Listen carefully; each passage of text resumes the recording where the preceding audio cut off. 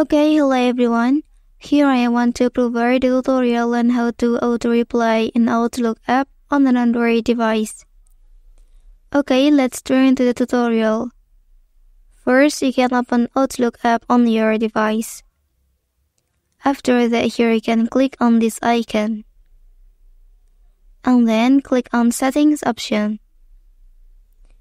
After that, click on your account here.